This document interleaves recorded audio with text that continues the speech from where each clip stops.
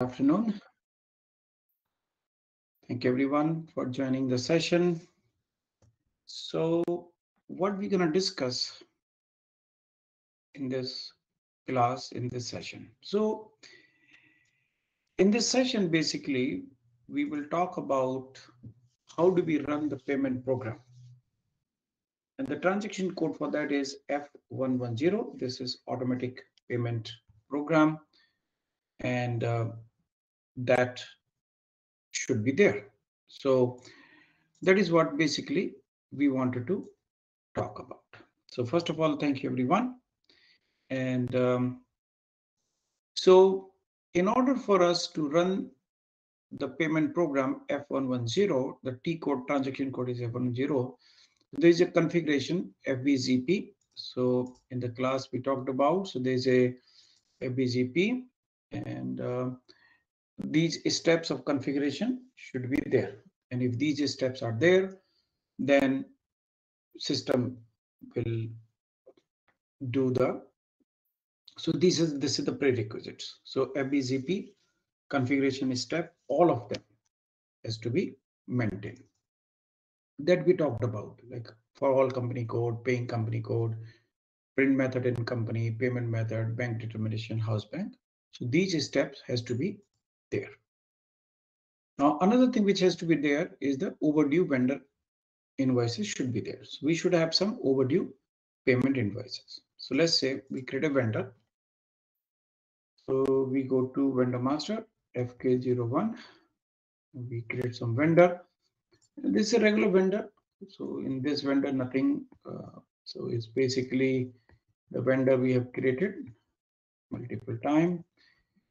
We put the address, whatever vendor address. And, then we put postal code, whatever city, country, and the region. So it's a standard vendor creation. Hit enter, hit enter, hit enter. We enter the reconciliation account and enter the payment cash payment group. Enter the payment term. So enter the payment term immediate payment. So the point of doing immediate payment is that so we have overdue invoice. So make sure that 30 days and 60 days payment term is not there. So /n is basically immediate payment. You need a housing bank, so we can put house bank, so 1000, and you need to have payment method S. So it's check. So that is the payment method. Free for payment, so there is no payment block, and then we save it. So we see the message 100,697. We are able to create a vendor. So we make a note of the vendor. So this is the vendor we created. So what we did, next step, we created a vendor. Import FK01. This is the vendor number. After creating vendor, I want to post vendor invoices. So we'll post two vendor invoices. The regular vendor invoice FB60. So we post two vendor invoices, for example, could be one, could be three, so it doesn't make a difference.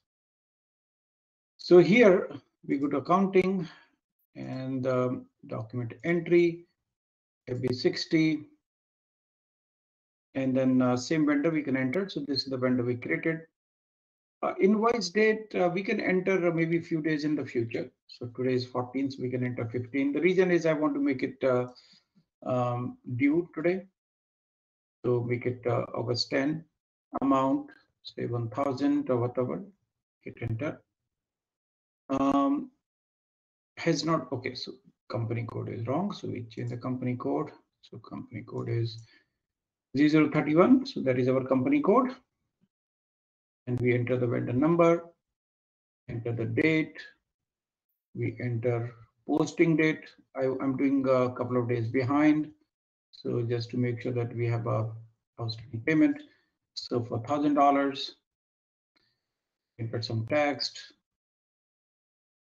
and then we enter a regular vendor invoice as we have been doing. Actually, there is nothing different, nothing unique as far as this invoice document is concerned. So baseline date, we put a baseline date, and then we save it. Okay, so we posted one vendor invoice 19000051. Okay, so we enter the vendor invoice. We can post another invoice as well. We can enter the amount. We enter 1,500. So we have a one invoice for $1,000. We have another invoice for 1,500. We enter the account. We enter the amount. Hit enter. Hit enter. Baseline date. Okay, and then we post another vendor invoice. So what we did, we are able to post two vendor invoices for this vendor. Okay, let's verify the vendor balances. We exit out. Do you want to exit? Yes. And after that, we go to account. We go to FK10N. We put our vendor number. So yeah, 100697. Yeah, this company code, this fiscal year. And we have a balance of 2,500. And I have here two invoices, invoice 51, 52. This is red color, open.